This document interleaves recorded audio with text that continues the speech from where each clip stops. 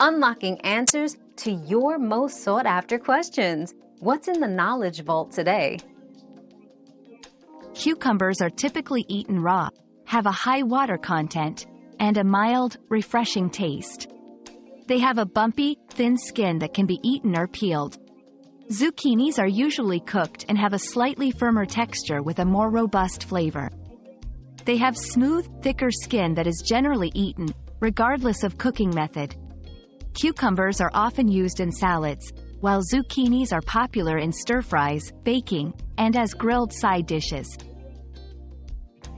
We've quenched today's curiosity, but there's always more to learn. Keep the curiosity alive by subscribing and joining us for our next adventure.